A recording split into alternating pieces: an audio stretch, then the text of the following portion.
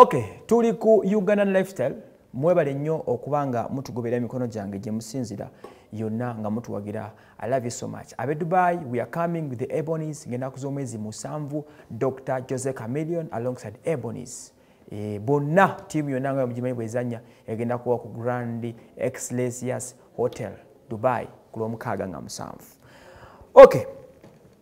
Ensonga za mukulu Pastor Bujingo muzimanyi ze zibadde nga zitambula nnyo mawulire okumala ekiseera wavunyuma okuba nga zagenda mu kooti zasiriikiriramu. Bwe bagenda mu Family Divisions Court, omanyi mu kooti zonna mbamu departments ez'enjawulo, Family Divisions Court yekola ku nsonga z'okutabaganya n'okwawula family z'enjawulo okusinziira ku bigenda maaso. Bano bagenda ne beewawabira. Bujingo yawaaba ng'asaba divorce, ayawukane ne mukyala we Teddy Naluso ogwamaze n'emyaka 29 asobola okuba nga maybe afuna omukisa oguwasa Makula Susan Nantaba gwalinawo omugole omupya. Nkola ne Biva Organic wali ku Jesco Beauty Center. Gendayo akujjanjabe Dr. Senjobe Richard abakulindiridde. Tujjanjabisa mmere ey'obutonde. Now, these people bafiling omusango mu kooti ento ekajansi nga jegwino taniko kuolezebwa. Omusango no gwajibwa mu bannamawulire ne guba nga tekukizibwa mu bannamawulire nga okavalinga. Ne tugeza ku snoopinga ebitontono ebibeerayo. Yesterday babadde ku court bagenze bongere kwanga bekenenya musango guno. Omulamuzi wa court bino manga byabagambye mukyala babiri. Yabagambye nti omusango guno ekisooka sinza gu proceedinga lwa nsonga esooka. Kubanga divorce wezasayibwa n'ebigenderako ng'ebyo ye mukyala Teddy Naluso yapulayinga n'asaba bagabane ebyobugagga. One, secondly nga tanakukkiriza nti bagenda kwawukana. Ye acha insistinga agamba nti ayagala nnyo bbaawe. Now, kooti yabagambye bagende basoke beesootinge balabe engeri baawukana mu ddiini. That's one. Nga tebanaakuloza ku kiraa kyonna gabana ebyabugagga na biki na biki basooke baawukane mu ddiini. Eddiini yabagatta esooke bagattulule.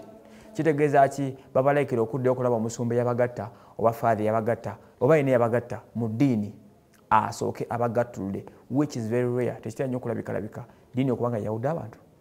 Tekitera nnyo okwapeninga. So yenkalo esooka eriwo.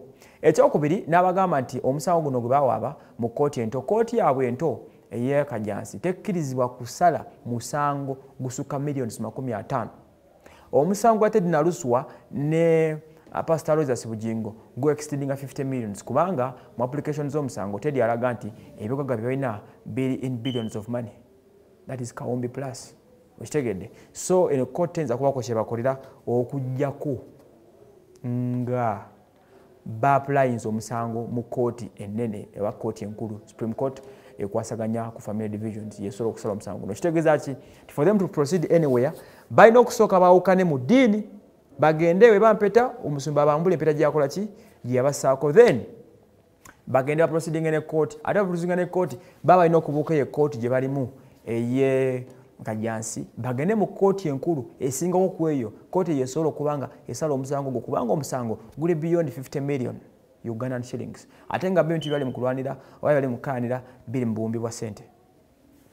Tuli ku Ugandan lifestyle mwebale nnyo okubanga mutugoberera. Amanya nze Waso Emmanuel abe Dubai the Ebonies ejja Dr. Semagonja ne banne bonna Dr. Bosa Dr. Jose Chameleon n'abalala bagenda kuba namwe wali mu Grand Excelsius Hotel mujimanya abe Dubai.